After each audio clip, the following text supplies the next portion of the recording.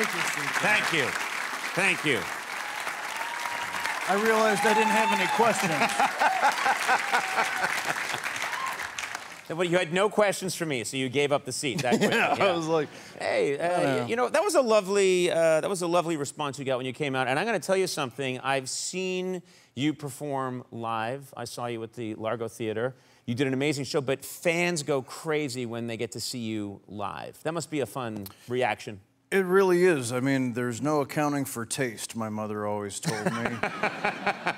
And the hard part is it's so wonderful, and thank you so much for your warm response.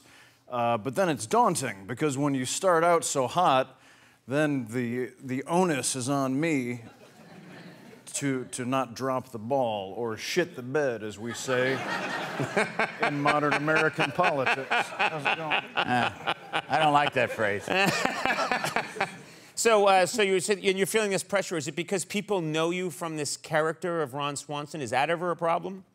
It can be, yeah. I mean, some people are good at comprehending stories when they hear them and digest them, and they take in all the information. Other people are not so good at consuming television, and so they can watch a character like Ron Swanson on Parks and Recreation, and instead of sort of receiving all the information, they cherry pick and say, oh, finally, a Nazi to represent my own point of view.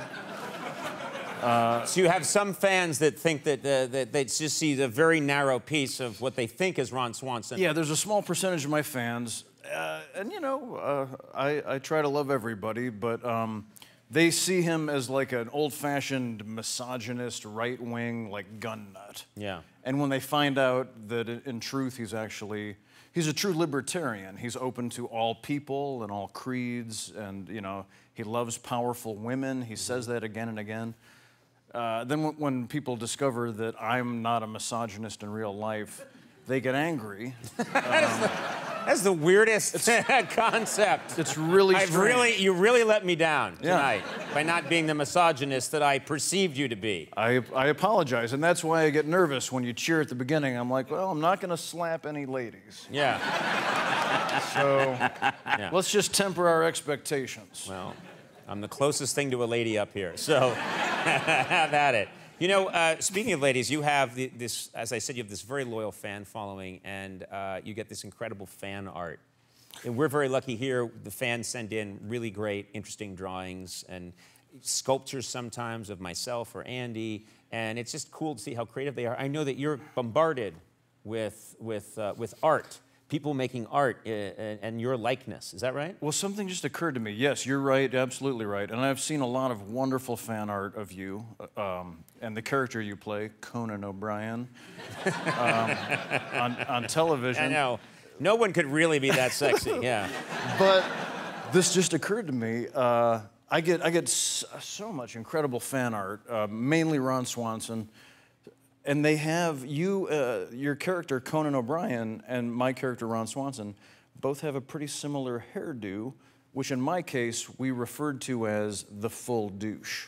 I don't know what they call it around here. Now we call it the full douche, now that you've just christened it that. Here's a drawing someone did. I don't know how you feel about this one. Wow. It's eerily good. Yeah. Really and good. Disturbing at the same time. The eyes are incredible on that, by the way. It's really good. I get a lot of art that seems to be misshapen at the outset, but then as you settle into it, you realize it's actually it's a photograph. Yeah,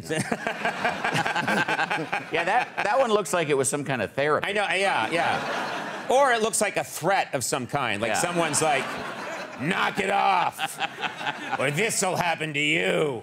It was so good, and Megan saw that. It was on social media, and she replied, I think it was an Instagram thing, and she replied to it and said, please help, I've been talking to this for 3 days. I thought this was my husband. Yeah. Someone did this. They put your face on. They made you every character in Cats. I think we have that somewhere. And I would have. Yeah. You know what I think? I would have gone and seen that movie had that been what that Cats was. You know what I mean? I get that a lot. When it comes to Idris Elba, especially people, when they see his work, they're like, you should have gone fully gorgeous. Yeah, exactly. Offerman with that guy. Yeah. That was pretty upsetting when that Cats thing came out. The actual real movie? No, the one I didn't see the actual movie. Are you admitting on TV that you didn't see the movie Cats? No, tell me, I must have gotten this wrong. I was under the impression that we weren't supposed to watch it. I got the same impression. Yeah. And I have not seen it. I don't think anybody here saw. Did anyone here see it? This guy raised his hand. I did. Did you guys Did you like it? You liked it? I do think that, I'm glad that you spoke up for it, because I feel like people must be allowed to like what they like, and that in this time of people shaking their fists at one another, it's okay if you enjoy something like the live musical of Cats. But it was the movie Cats. The movie. Yeah. I don't think that's okay. I'm totally kidding. I'm totally kidding. On paper, you could be right. I mean, I'm sorry.